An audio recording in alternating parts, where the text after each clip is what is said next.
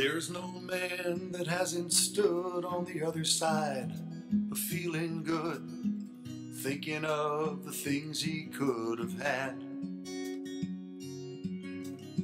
But seeing things the way they are doesn't keep me out of bars, and missing you, I don't feel far from bad. Hello everyone, and welcome to another episode of In the Studio. I'm Lynn Weaver.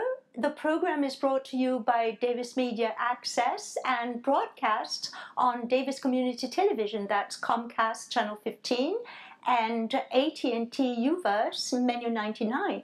We're also online at dctv.davismedia.org. Well, today we have a very distinguished guest, international best-selling author, writer-thriller extraordinaire, and as you just heard, one of his songwriter, composer, and musician extraordinaire. Welcome, John Lescroart. Thank you. It's great to be here. It's very nice that you are on our show today. You have published... Yes. More than 25... I think 25, but it could be 26. 25 books. Yeah. At least 15 on the New York Times bestsellers list. Yes. And your books have been translated into many languages, more languages that we know about. I don't think I could even tell you what they all were. And you're world famous. Well, you know, in a manner of speaking, yes. Actually, your last book, The Keeper, just came out last May, and I did go to the Avid Reader for your book event, but I must confess that I didn't hear or even listen to anything you were saying, because I kept thinking, who is this man? What fuels his passion, his work, his many talents? Where does all this comes from? Your memories. Who are you? Who am I? Who are you? I'm a mystery wrapped in an enigma. You know, I don't know. I like to think of myself as just a regular guy who found a career later in life. I mean, I always wanted to be a writer. I was always creative in the sense that I wrote songs and learned some music and you know, sang for a living for a while. And I just really always hated day jobs, is what happened. I did every day job in the world. I've been an account executive and an advertising guy and a fundraiser, and I've been in a lot of offices. An eclectic background. Yes, and I understand from reading your many bios that you were encouraged in the 7th grade when you wrote an essay. That's probably political essay. I know, that's what started it all. Yeah. My teacher, Mrs. Ballou, in Ralston Intermediate School in Belmont, gave the whole class an essay to write, and I had never been turned loose with a pen before, or paper, And she said, we're going to write an essay on what is democracy. And I was an idealistic young, twerp, and I sat down and wrote about 3 pages just from the bottom of my heart about all of the cliches you can imagine about democracy. But I put them all in a nice order, I suppose, and I wrote it up, and she was very happy with it, and she in fact submitted it to my local newspaper, who printed it. And so I got a whole big page of me with like floral garlands around the whole thing. And, it was heady stuff for a 7th grader. So I decided, this is what I'm going to do when I grow up. Oh, that's wonderful. Yeah. That's absolutely wonderful. What is your first memory?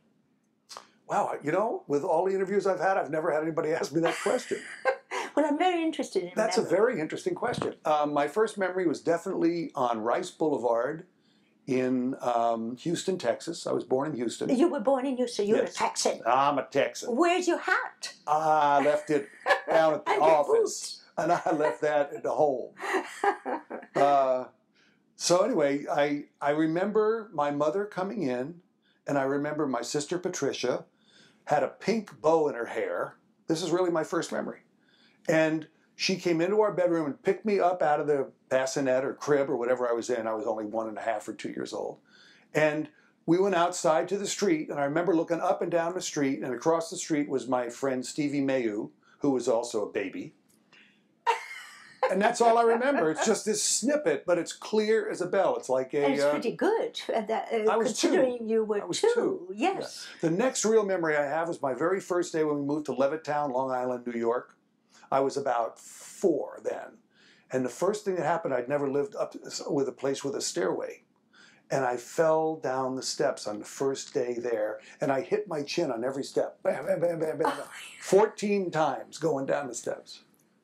That's my next memory. And you survived. Yeah, it was good, yeah. So there's something to be said about these two memories. They're diametrically opposite. One in is a way. just peaceful and serene and the other is agonizing and painful. Isn't it's this just life? It's just like life, right? Life. Yeah. It's wonderful. So tell us more about you as a person growing up. Did you have a difficult childhood? No, I had a really wonderful childhood. I mean, I think I put the lie to the whole cliche that you have to have an agonized childhood to become any kind of creative person. Well, only if you're a French writer. Oh, well, I'm Lescroart.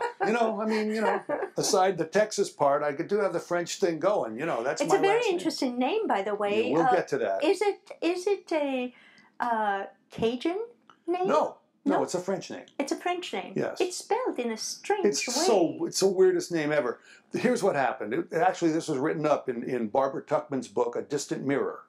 Oh. There was the French Robin Hood in the 14th century. Yes. Was a guy named Croquart. Yes. Croquart. Yes. His followers were Les Croquart.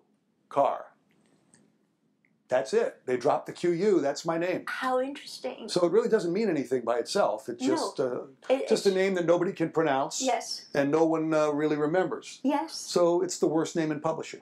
Well, it is. Yes, it is. It is in a way, but I'm glad you kept it. I'm not so glad. No, you're not? Well, are you going to come let me up just with tell you a little pseudonym? anecdote. Yes. Let me tell you an anecdote. Yes. First Okay. of all, repronounce your name. Lescroart. Lescroart. More quoi. The opposite of Morquois. Yeah. Exactly.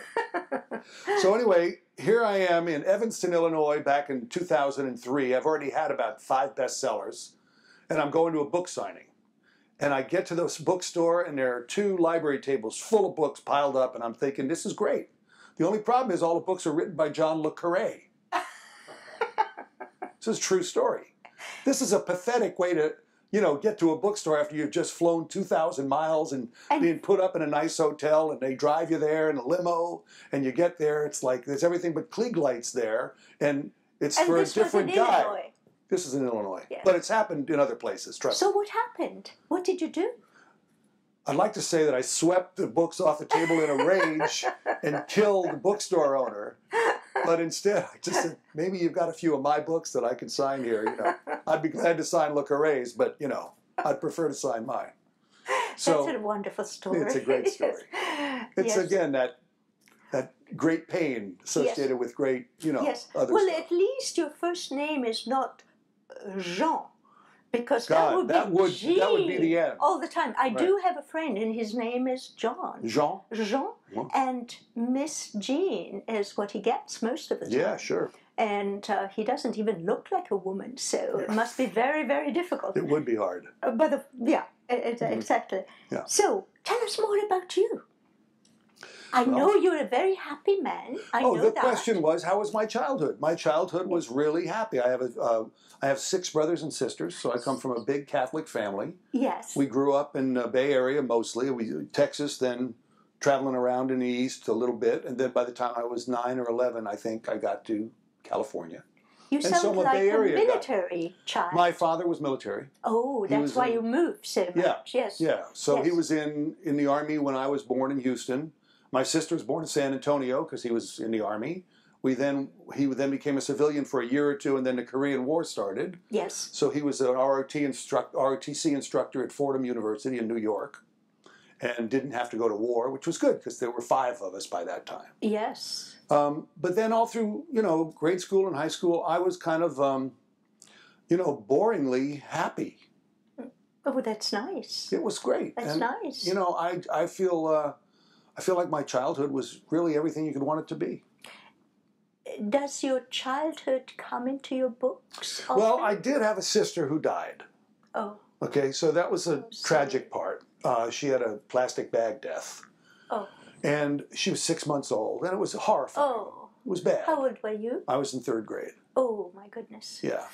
And that tore the family up. But I mean, it didn't ruin my whole childhood. I didn't mean to bring up sad memories. No, sad memories are part. I mean, you ask if it's part of my work. Yes. Dismas Hardy, my main character. Yes, of course. He lost a baby at the age of 7 months. So I'd have to say it informs all of these books. Yes.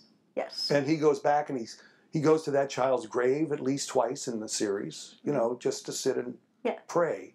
So, you know, not to make things heavy, but yeah, that of course influenced me greatly. Yes.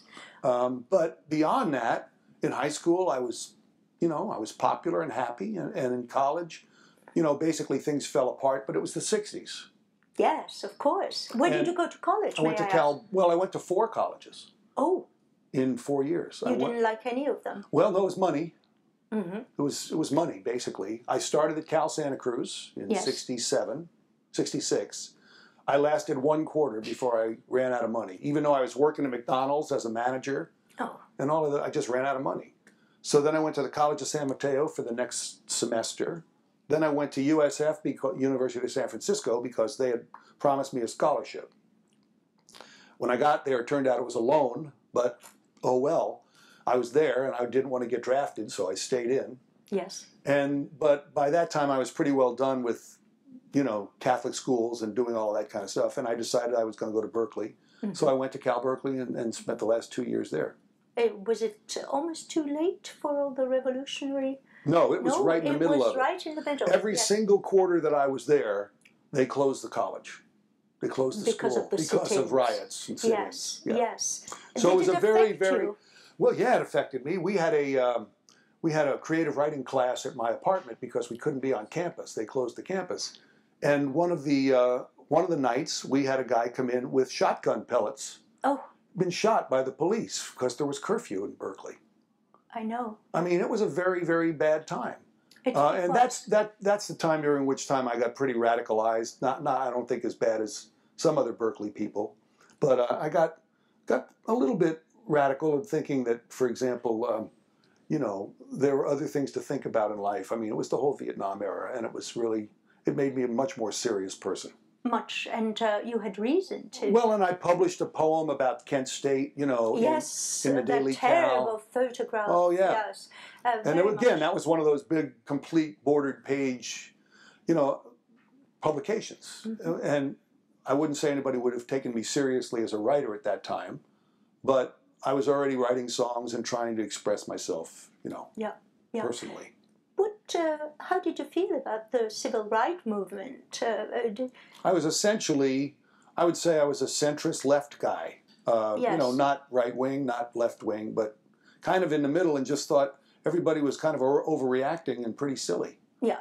But there were a lot of issues that you couldn't overreact to. They were so serious, and those I took a lot more seriously. I mean, like Kent State, who's for the National Guard in that scenario? Nobody. Nobody. You know, nobody. I mean, they made a mistake. They killed overreacted. People. Right. They were so that's what I reacted to, is the overreaction more than anything else. Yeah. And I resented, because I was paying for my own education, I resented the fact that school closed every quarter. Yes. So it affected you greatly. Yeah. And if I, by the way, got out of school, I'd get drafted. I mean, it was a whole era. It was a very, very difficult era for the United States. Of course, we forget that these days, I mean, it's the same. But we've been insulated from it. Desensitized, perhaps, yeah. Desensitized, but also insulated, because the draft is no longer in vigor, so in force. Let's talk about romantic things. Okay. You're very happily married. Very much so. And you have 2 beautiful children. I do. Where did you meet your wife? My wife... Did she like you at first? Well, we have an interesting story. My wife was my little sister's college roommate at UC Davis. Ah. And, you know, with a big family, that meant there was 11 years of difference between us. Yes. And my little sister, Catherine, decided that she was going to set me up with one of her friends. How nice. It was great, but it wasn't Lisa. So she had this whole dinner set up. We were going to have this romantic dinner, and she was going to turn the table every 15 minutes as though we were on a, rotating restaurant. Very romantic, really cool. And the person she hired to kind of help her, not hired, but asked to help her with this dinner was Lisa. So here I am talking to this other woman, and there wasn't a lot of chemistry. She was a nice person, but, it was just like nice person. It wasn't. Meanwhile, Lisa is, coming out and serving a salad and serving me this and that. And I'm going, oh, yeah, okay. And so I said, well, basically I'd prefer her. But she was not on the menu. So I just let that all go for a minute. And then it didn't go perfectly well because after dinner my sister wanted me to sing some songs. So I sang some songs and Lisa fell asleep. So I said, well, this is really working well. But then a couple of weeks later, she called me up because Lisa was going to school in Virginia and they wanted to have one last weekend in California together on the beach. So they flew down, they stayed at my house, crashed at my house, go to the beach. And that was it? We just stayed up all night talking. I mean, we literally stayed up the entire night, never went to sleep. And by the next day, I was in love with her. And our 30th wedding anniversary is this September 2nd. Oh, that's fabulous. Yeah. Yes, so it was a quick thing. You got married rather quickly. Well, I think we fell in love rather quickly. I asked her to marry me 10 days later. She said no because she's smarter than I am. Yes. And so about a year and a half later, we actually got married. Oh, that's good. Yeah. That's good. Yeah. And what brought you to Davis? Well, another little bit of, the Chinese say, may you lead an interesting life. Yes. And they mean it as a curse. I have had an interesting life. You have indeed. Yes. Just a quick interjection here. Someone a while ago said that you are a captivating storyteller in person as well as on page. So I see that he's right. So carry on. Well, how do we get to Davis was really pretty interesting because I was my work schedule in Los Angeles. We were living in L.A. And my work schedule was grueling. It really was. I mean, You're writing? No, my whole work schedule. I was writing in the morning from 6 to 8, and then I had a full-time day job as a word processor in a big law firm. Oh, my goodness. And then, how boring that can be. Boring beyond belief. And then I also went around the big buildings in downtown L.A. when I was done and did piecemeal typing work until 11 o'clock at night. So my day was from 6 o'clock in the morning to 11 o'clock at night. Unsustainable. And I did it for 6 years. I did it for 6 years. And at the end of the 6 years, I just happened to go body surfing because I had to do something to get out. So I went body surfing at Seal Beach, and the next morning I woke up with an earache. Oh. And by later in the day, I had a very bad headache and a fever. And by the middle of the night, Lisa packed me up because I was delirious, and she took me to the doctors with a 5-month-old and a 19-month-old in her arms. Oh. And the doctor said, you got to get those to somebody who can take care of him because he's going to die in 2 hours. What was? I had spinal meningitis. I had viral. Advanced. Viral. And bacterial, thank God. That's why I'm alive. Thank God, yes. My sister had viral, but she recovered. Well, that's good. But it was terrifying. Yeah, well, I was in a coma for 11 days. Oh, my God. Yeah. It was harder on Lisa than it was for me because she was, of course conscious. I was just sleeping, but I was out for 11 days. Because of antibiotics, they could give you 90 million units a day. I smelled like a mushroom for, the next year. John. But really, that was it. So anyway. I haven't seen anything like that in your interviews. Well, we haven't talked about it too much. Other people don't really talk. They talk about books and stuff. This is a personal interview. That's great. So anyway, I was, when I came out of the coma, I tried to go back. I did go back to work. But, since I had the bad grace to recover when the prognosis was going to be death, my office manager hired 3 full-time people to do my job. Grudgingly. No, she was trying to cover her neck, Yes. But I came back, and so the welcome was not overwhelmingly happy. And I said, I think we're about done. I've worked here 6 years. It's time to give my all to writing. So we packed up, basically. Lisa was, this was home to Lisa in college. Yes. And my sister and 2 of my brothers had gone to Davis. Yes. So we said, let's go to Davis. We picked up, just moved. And we are the richer for it Well, to right. have you here. Well, good. It's wonderful. I'd like to switch to your, as I mentioned earlier, you're a musician. Yeah. You sing beautifully. You have published, no, I mean it, I'm not just throwing you flowers. And your songs, you compose your songs, Yeah. and you write your music, of Yes. course, and you play the guitar. And you have so far published, I believe, 2 albums. Yeah. Whiskey and Roses. Country. Yes. My Houston background. Lovely, Yeah. lovely. Particularly like the southern songs, which where you allude to your Creole.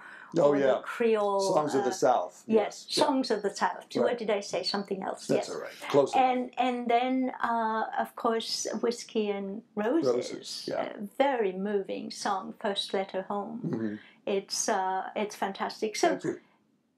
have you ever tried to choose one for the other, or one pays the bill more than the other? Until I was 30 years old, I was a full-time musician. That's what I did. I had a band called Johnny Cabo and his Real Good Band, and it was a 5-piece band, and we played in the Bay Area, and we played almost every night. We played 7 days a week for 3 years. And you loved it. I loved it. But at my 30th birthday, I just said, that's it, I'm done. I'm not going to make it as a rock and roll person. You know, that's a kind of a good wake-up call when you turn 30. And I just stopped. And you had a family, of course. No. No, you didn't have a family. Sorry. But the great news was, you know, I felt I could do other things. I started writing right away. I didn't get published right away, but my first book that I wrote actually wound up winning a literary award. Oh, yes. So it gave me hope yes. that I could continue to do this. Yes, and even though remind me the title of that book. Was it Ophelia? It was Sunburn. Sunburn. I've read that book. It's beautiful. Well, thank you. Interesting. Yeah, it's very different. Yeah. Very different. You know, even though I want to know more about John Lescroart, the man, there's so much of your life is your books that I wanted to ask you. As I said, you've written 25 books, and fantastic. Your characters are beautifully done and beautiful also. But I wanted to ask you, if there was a book, I mean, which book you would want to write, not rewrite, write again? You mean go back and do a book over? Yes. You know, I think the process of getting to a finished book is severe enough that almost never happens. I feel like all the books are done. What if? What if? What if? 2 wonderful words. What if? Okay, if I'm going to do a book over, I think the book that I would do over would be The Vig, which was my second book. Second Dismas Hardy. Could you tell me just quickly? Well, it's a story. The problem is, if there's a problem, I mean, it's been on, you know, it's still in print after whatever it is, 28 years, so I don't think the problem's that large. No. But I didn't know Dismas Hardy, and I had to get to know him in the book. And by the time I finished the book, he was a little bit more the guy I got to know that he became later.